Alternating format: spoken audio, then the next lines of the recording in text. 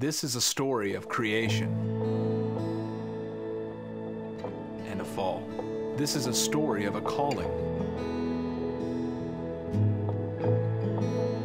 This is a story of slavery and of deliverance. This is a story of disobedience and hope. This is a story of death and of life. This is a story of empowerment to go and tell. This is the story of redemption and restoration. This is God's story.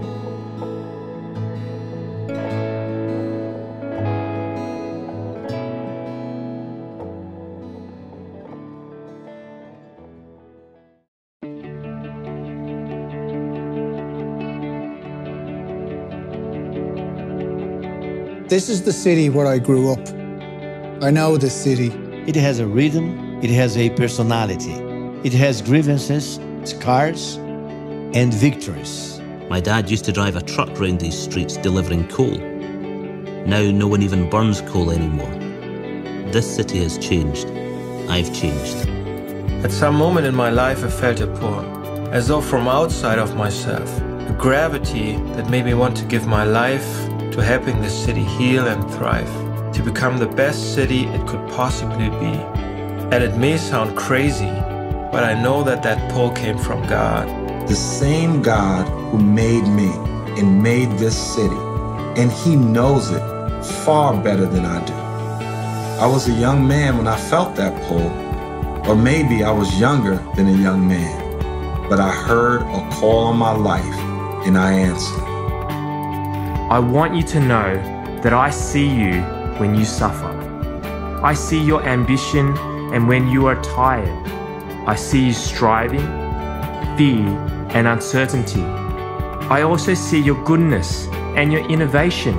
I see your feats of architecture and intellect. But also your crime. I see you trying to survive here when times are hard and things are against you. I see you raising families here. I see you having fun. I want you to know that I love all of it. I have high hopes for you, and I'm not the only one. Great city, what if every part of you were fully alive? What if there were so much fullness, so much aliveness that it overflowed? What if you were better able to care for your poor, and your centers of business were more able to serve your neighborhoods? And your neighborhoods became better homes for your families and children. And your children grew up and began it all again, pouring back into your neighborhoods and your businesses and caring for your poor. What if you, great city, became a place where all people flourished and prospered? I want you to know that you may not know me yet, but I'm a church planner. I've started a church here in this city where you are, where we are together. I believe that the gospel of Jesus Christ is true. I believe He is transforming and renewing humanity. I know He loves the city. That's why I believe these hopes we have for you are possible. And I am not the only one. I am not the only one. And I am not the only one. I'm not the only one. And I'm not the only one. And I am not the only one. And I'm not the only one.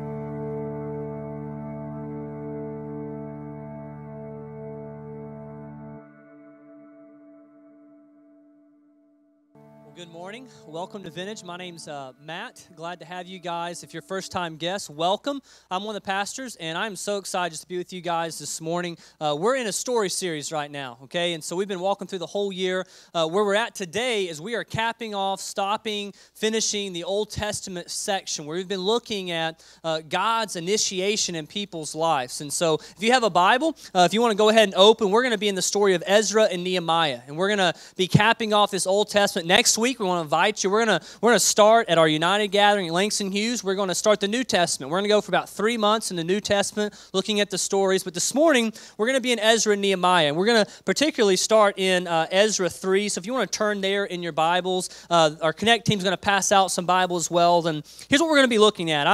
My goal this morning is to walk you really through all of Ezra and Nehemiah. It's 2 books in our Bible, but when it was originally written, it was 1 book. It's one story. It's sort of talking about some different men that God worked in, and so it's got great implications for our life. Now, that's what I want to share with you. See, a lot of times we look at this, like, oh, this is just a bunch of history. It's like history class in school where we read about the rise and the fall of the Roman Empire and read about American history. Well, no, when we come to the Bible, this history is written, inspired by the Holy Spirit to teach us, okay, to show us that there's great implications on our life. And so as we dive into this story, I want you to know that what we're looking at has massive implications in our life, okay? I want to start with a question, and the question is this: what makes a city great?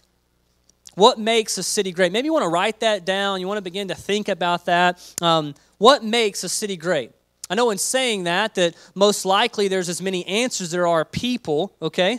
There's a lot of different thoughts about this. I threw this out on Twitter and Facebook this week, and I got a lot of different answers, okay? I got a great city is one that's safe and has jobs. A great city's got good education. A great city is one that's got a unique culture, okay? A great city is a bike-friendly city. That was one of the answers. A great city is one that cares for its people. But I want you to think about what makes a great city. What makes a city great? And depending upon your occupation, depending upon your upbringing, depending on your frame of thinking, that will probably influence your answer.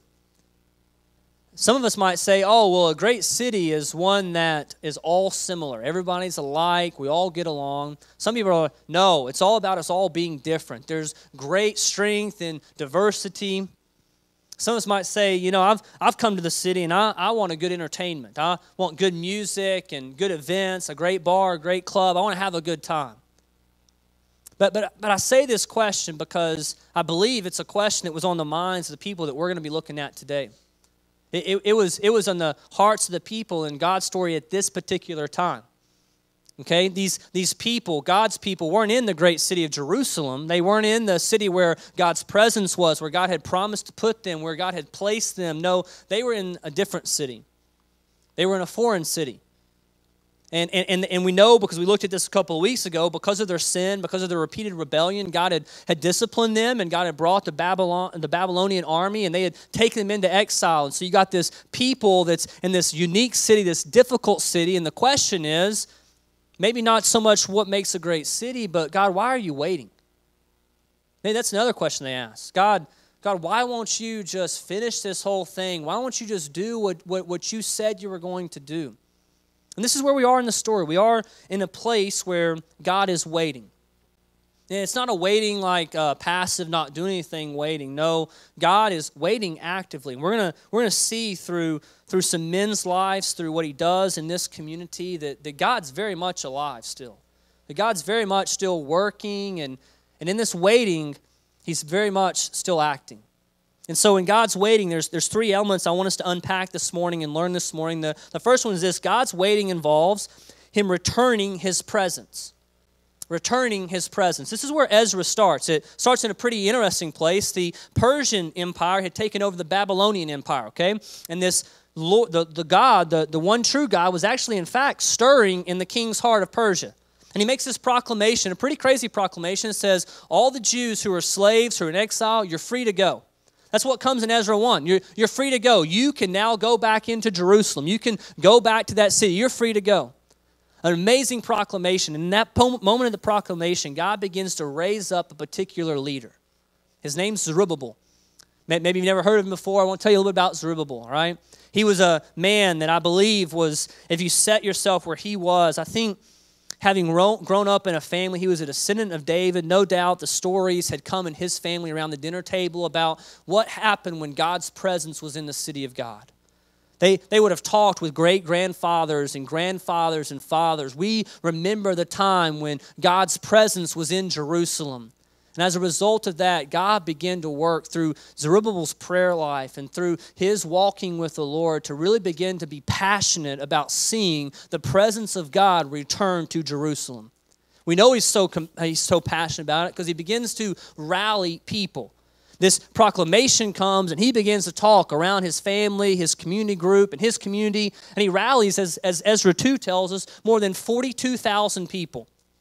to pack up all their stuff under the new freedom they have to make the trek from Babylon into Jerusalem, some 900 miles. It'd be like us packing up all of our stuff and walking from New Orleans to Chicago, and they make this big old trek across a lot of land, and they enter into Jerusalem. You got the leader Zerubbabel leading the people into Jerusalem, and they hit a city that is completely destroyed. I want to set the context for you of this city. Remember, the Babylonians had come in. Maybe to help you, we'll refer back to what happened in our city just a few years ago, the Katrina. Show some of these pictures of Katrina and think about the devastation that was in this city, right? The flood had broken the levees. We had the Superdome flooded. We had people walking around. We had these homes that were completely moved off foundations. There was ruin all over this city because of the floods. It was destruction here when the first people returned to New Orleans. But I want you to know, though, it wasn't just a natural disaster that Zerubbabel and the people were entering back into. It was a destroyed city by an army. So to maybe set the context better, think about what we see on the news of the Syrian conflict. Show some of those pictures of where homes are burned out, where people are displaced, where a nation is devastated. Businesses are burned out. This is the context that Zerubbabel and the people, this first wave of exiles of about 3 waves, enter into a city. They enter in, and let's look in Ezra 3, verse 1 at what they begin to do. It says, when the 7th month came, the children of Israel were in their towns. The people gathered as one man to Jerusalem. Then arose Jeshua, the son of Zorach, with his fellow priests, and Zerubbabel, the son of Shealtiel, with his kinsmen. And they built the altar of the God of Israel. They offered burnt offerings on it, as it is written in the law of Moses, the man of God. They set the altar in its place, for fear was on them because of the people of the land. And they offered burnt offerings on it to the Lord, burnt offerings morning and evening. The leader Zerubbabel leads the people into a destroyed city. That's the context, and they begin in a pretty unique way. They don't begin by rebuilding a wall. They don't begin by rebuilding homes. No, they come in and they scrape off sort of maybe the temple mound where the temple had been, where the presence of God had been, and they set up an altar. They enter in, they say, God, we're going to have a worship service to you. As a community, very similar to how Abram entered this land so many years ago, we're going to set up an altar, and they begin to worship, and they say, Lord, we want your presence to return back here. This is a significant thing happening in the life of Israel, in the life of this city. They returning, and what they're doing in setting up this altar is it's a bold statement of faith that they're making with God. They're saying, God, we want your presence to come back. God, we want you to restore your covenant with us that you made so long ago. God, we want you and your presence to be in our lives. They were seeking the presence of God. And God returned it. People were changed. They were changed by beginning to see the calling that they had. This nation was a distinct nation, right? We've talked about this. They had been placed in that land for a reason. They'd been given a calling to be a royal priesthood. They had been blessed, not just to be blessed, but to bless others. And the role of Israel, the purpose of this people was to be a distinctive nation in all the other nations. And they regain this. They also become very dependent upon the Lord.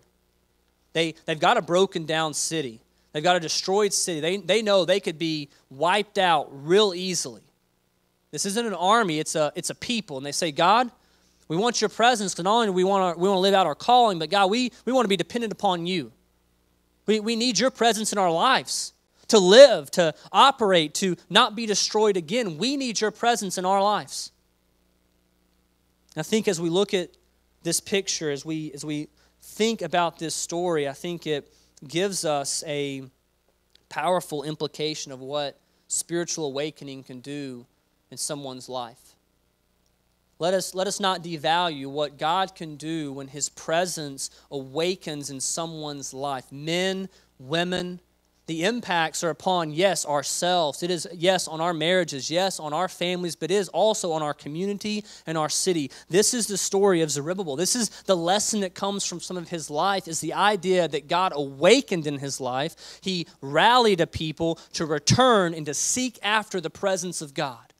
To seek after it, to long after it, to fast after it, to say, God, we need you. God, we've been called. God, we have our identity. God, we are dependent solely on you and your presence dwelling in our life. And so I want to ask you this morning just a simple question, but have you ever examined your life? Maybe this morning you examine your life, and can I ask you, do you experience the presence of God in your life? Are you like Zerubbabel, one who seeks after that and prays towards that? Are you one that around the dinner table with your family are talking about how God is present in our life? Are we noticing that? Are we being sensitive to that? Are we listening to the voice that's leading us? How the Holy Spirit maybe might be in our life and leading us? Are we sensitive to that presence? Do we want that presence? See, I think that's the lesson that comes from Zerubbabel, is in the destroyed city, he needed the presence of God so badly. So badly.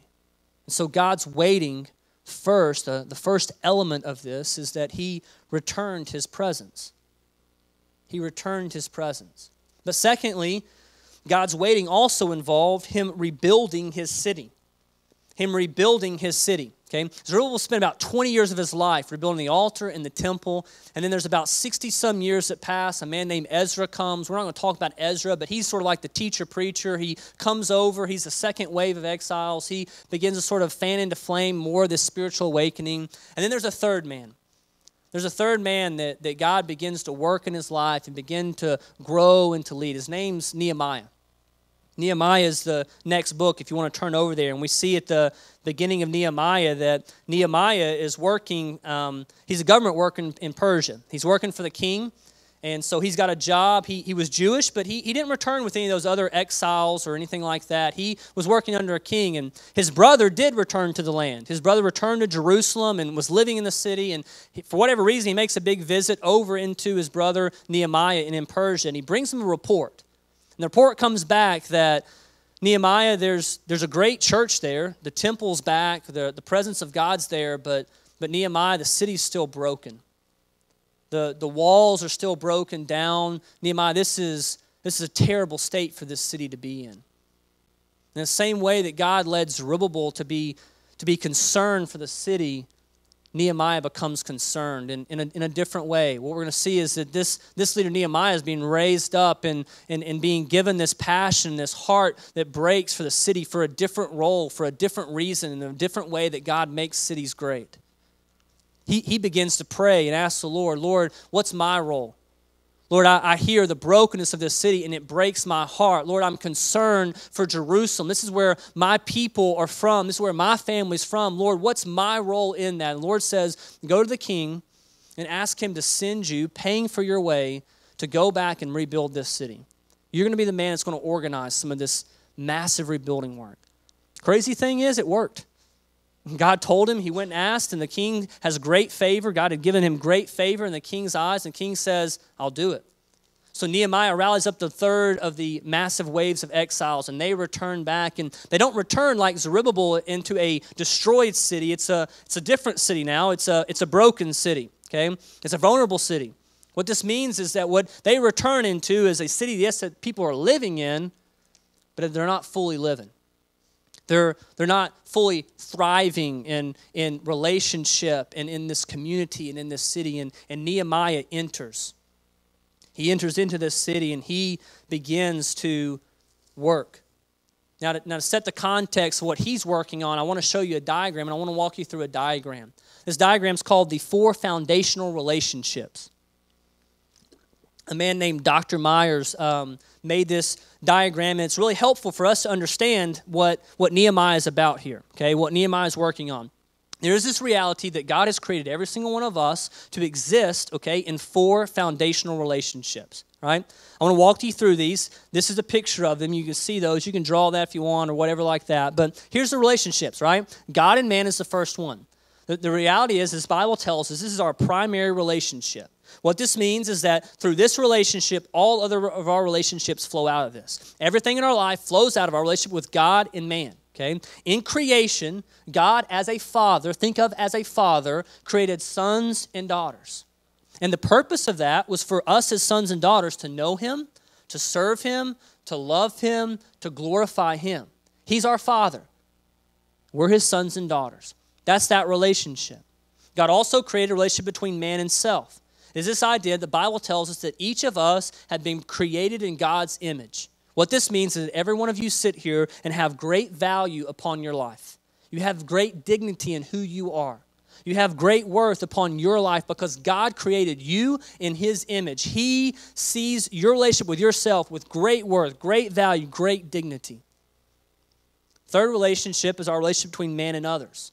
Not only did God create us in his image, but to have worth, but also he created us to be relational. God is in perfect community right now with God the Father, Son, and Holy Spirit. When he created us in the same way, to be in relationship. What this means is that we know each other, we love each other, we encourage each other, we serve each other. We were created to exist in relationship. This is what God created. And then the final one is between man and creation. Is this idea that God not only created us to be in a relationship, but he created us with work to do. We were called, we were given work to be stewards of the creation he had made. This means that we are called, like him, to be engaged with creation, to be engaged and to understand and to manage and to interact with creation. Creation are the public schools in our city. It's the music that's being written. It's the governments that rule and reign that are established. It's the businesses that we all work in. It's the culture within which we sit in. This is creation, and our call is not just to be in relationship, but it's to begin to steward and to work within creation. That's that relationship. And this picture you see up here is of perfect unity. It's at the creation of everything when it was all great, Genesis 1 and 2.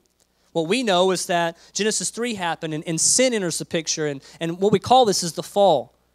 As a result of this fall, as a result of sin, what the Bible tells us is all four of these relationships have now been broken.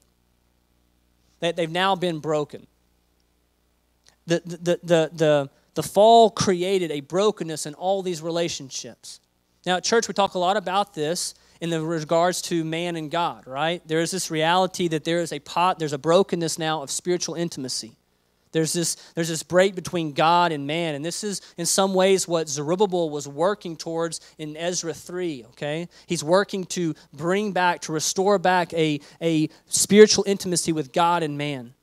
But what I want you to know is that the fall was so comprehensive that it affected every other relationship.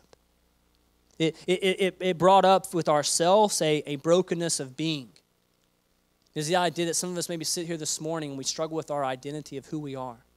We struggle with our self-esteem. It's because we're living right now in a state of brokenness within our being of who we are, and we don't know who God really made us to be. There's a brokenness between man and others. There's this brokenness of community, of what we call it. As a result of this, we see people be abused. A manifestation of this is alive in our city in regards to murder. People taking other people's lives. That's a brokenness of community. There's a brokenness that also shows out in divorce. Marriages ending, families being broken. This is that brokenness that results because of sin in our lives. And then the final one is a brokenness of stewardship. It is that at times we can lose our purpose as stewards, as ones who have been called to interact and engage with culture. We can lose our purpose. And see, what this diagram does is it helps us to see the comprehensiveness of the fall and the effects that it had. The effects of the fall are not just spiritual, but they also are social. There is this reality that the fall has impacted both the spiritual and the social lives of every single one of us and every single one in our city. And I bring this out because this is what Nehemiah begins to address. Nehemiah enters, and in Nehemiah 3, if you want to turn there and look, he begins to rebuild the wall. He begins and he comes and he rallies these people together and he says, we're going to rebuild this city. God's going to work through us. We're going to rebuild this city. He says, guys, we're going to focus on the physical and the social needs of this community. We're going to focus in on the physical and the social needs of this city. That's what we're going to be about. And so they begin to work on the wall. And Nehemiah 3 is so cool. It's like a whole family. You got all these men and women and their moms and dads and sons and daughters all working together to rebuild this place. They meet opposition and they continue on through it. The end of Nehemiah 6, if you want to turn over there, they see the wall finished. They complete this work. They've rebuilt this place. And then we want to turn over to Nehemiah 12. Nehemiah 12 is the dedication of their work. It's a ceremony they have to commemorate all that God has done with them in rebuilding this city. And here's what it says in in Nehemiah 12:43. And they offered great sacrifices that day and rejoiced, for God had made them rejoice with great joy. The women and the children also rejoiced, and the joy of Jerusalem was heard far away. Love that. The city's rebuilt. The people are now more protected. The people are now more cared for. They can now live more in a vibrance of life and thrive. The city is rebuilt, and as a result of that, joy comes. And who brings it? The Lord. The Lord, in what they've done and how they've worked together to rebuild this city, brings joy in these people and in this place, and it fills up so much that it overflows and it's heard far away. That this joy that comes from the Lord is filling them up, and it's beginning to splash over into the other communities and other contexts in their region. See that Nehemiah leads the people to rebuild, to address physical and social needs in their city. The result of that is people experience joy. The city is a joyful place. This is why I like reading Nehemiah. Nehemiah, I've been in for about the last 2 years of my life. This is where God just continues to take me back. Ezra and Nehemiah. And the reason I love it so much is because what it's done in my life is it has widened my scope. Now, as a Christian living in a city, living in a community, living in relationship, it has taken and it has widened my scope. What Nehemiah does for me, I think, and I think what it does for all of us, is it deepens the gospel. I want to explain what I mean here by this. Again, our proclivity as the church, general church, is to focus only on God and man's relationship. And that brokenness that's there and that restoring that needs to happen there. I'm a pastor. I believe in that, okay? I want that to know, okay? I'm not diminishing that. I'm not taking that down. But what Nehemiah does and his role and the way he lived, it takes and it begins to deepen the gospel in new ways. We see that there's also other relationships. There's physical and social implications to how we as Christians should live and how we as the church should interact. A deepened gospel, what we understand, is actually a gospel that transforms every single area of the life. Every area of our city. Not just the spiritual area of our city, but the physical, the social, the educational. Those areas of our life are transformed by the gospel as well. This is amazing. This is what Nehemiah teaches us. People, yes, need to hear the gospel preached to them, but people also need to be loved by the gospel. People, yes, need to hear about their communities and their need for Jesus, but our communities also need to be places where we as believers are infusing the gospel in every area of that community. This is what Nehemiah does. It gives us this more holistic approach to our lives. It helps us to see that we're not just here to send everyone to heaven and propagate heaven. We are. That's a huge part of the church. We're also here to disciple people and grow people and to see them fully thrive in life as God intended it. This is what Nehemiah does to us, and this is Nehemiah's call. It's a different call than Zerubbabel. It's a different role in Zerubbabel, but he had a unique way. He had a unique call. He was an average guy. His call in his life was also the same, was to a people, to a city, led by God. And what's interesting is the difference between Zerubbabel and Nehemiah are not much. Zerubbabel and the work that God uses him leads to a spiritual awakening, and the same happens within Nehemiah. His work in the city leads to a spiritual awakening. People being grown in their city and developed in their life and seeing all that God intended for those four relationships begin to be lived out.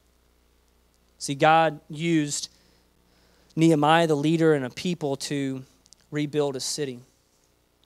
So God not only returned his presence, he not only rebuilt his city, but the final element is the idea that God renewed his people. God renewed his people. You see, there's hundreds of years that continue to sort of pass, and in some ways, this building of the temple and the building of a city actually became more of the focus than God. And ultimately, it left this question that's been resonating in our time as we walk through the Old Testament since Genesis. In Genesis 3, there's a need for God to bring the ultimate solution. There's a need in our lives, and it's been reverberating since Genesis 3 in the fall. We need Jesus. And so in God's renewal, he eventually one night births a leader.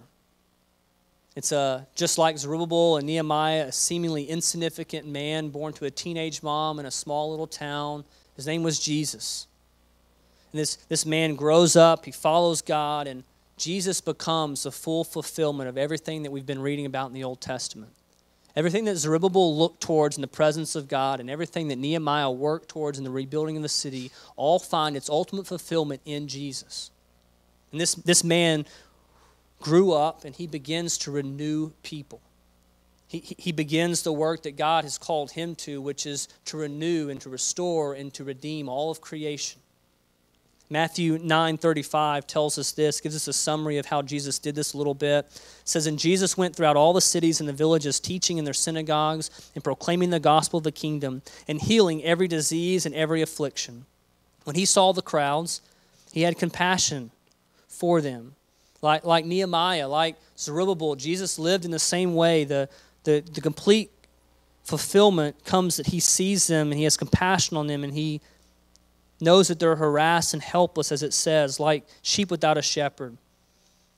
And he rallied his group of people, the ones he was leading, his disciples, and he says, "The harvest is plentiful, but the laborers are few. Therefore, pray earnestly to the Lord of the harvest to send out laborers into his harvest."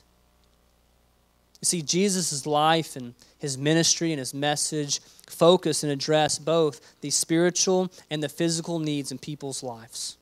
Jesus begins to live out exactly how God wants us to live, which is to begin to be about renewing this people, all the world, all the creation. He begins to live that out.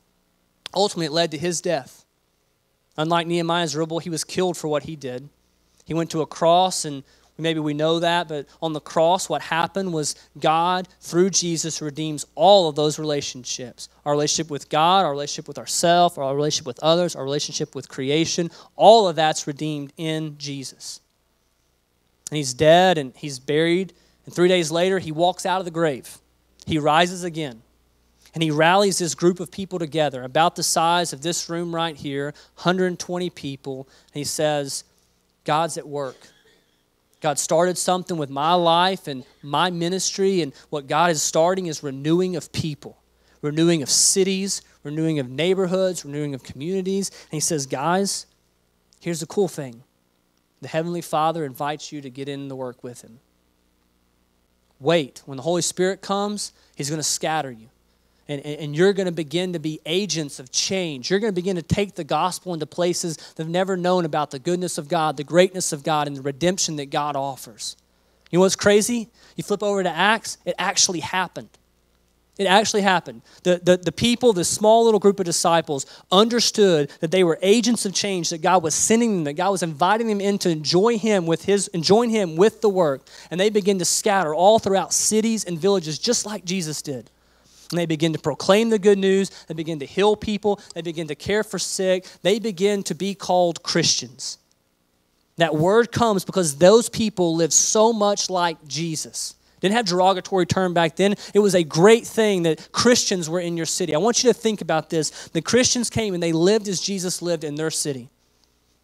They came and they cared for people just like Jesus cared for people. They loved as Jesus had loved people. They lived and they welcomed people as Jesus had welcomed people. And because of that, they were called Christians. Secular historians said that Christians were the souls of their community.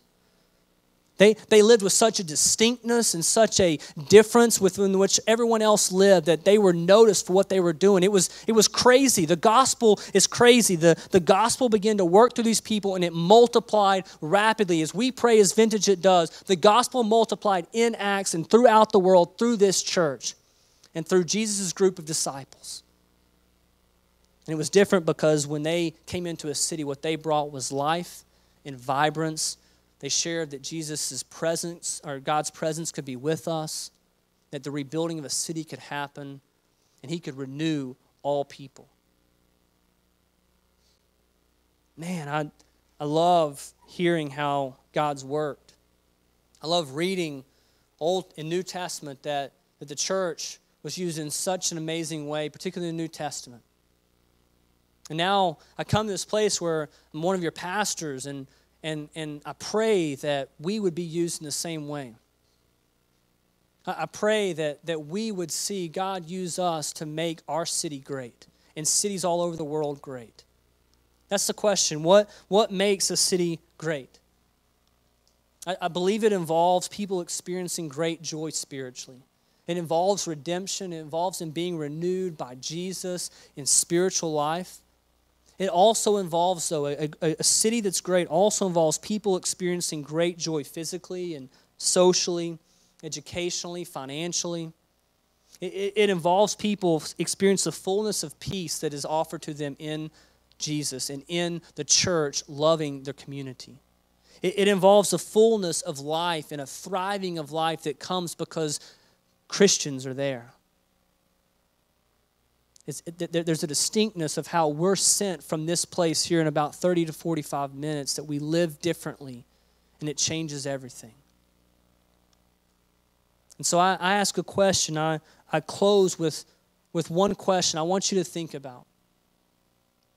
And it is this: where has God placed you to join him in his work in your city? Zerubbabel knew this, and he began to live in that way. Nehemiah knew this and began to live in this way. Jesus knew this and began to live in this way. The disciples, the early church, the church historically knew this and began to live in that way. We have hospitals because Christians were so passionate about health care. We have schools because Christians were so passionate about education.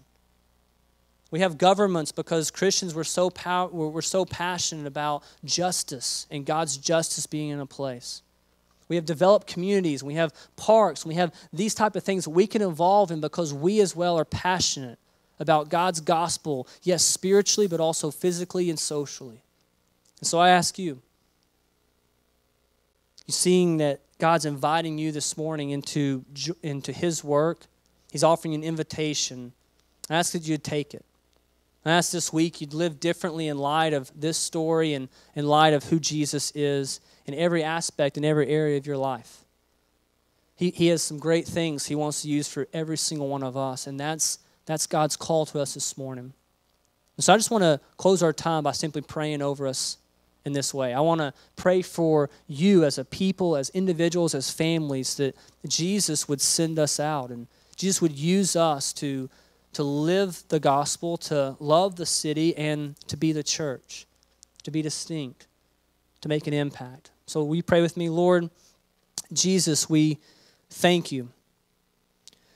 We thank you for men and women and families that you have worked in and you've used in such amazing ways. Lord, we can read history, and Lord, it can impact our lives in such powerful ways. And Lord, we look right now where you've placed us and what you've given us and the opportunity. And Lord, we thank you for your goodness and inviting us to join you in your work. It's like a son going to work with their dad, or a daughter going to work with mom or dad. It's you saying, come and join me in what's working and how I'm working and what I'm doing in cities and communities and neighborhoods and people's lives. Lord, I pray for a different perspective on our lives this week. I pray for a difference in how we look at people. Lord, I pray we'd see our job as a different place, a place where you're working and we're coming to meet you there with how you're working.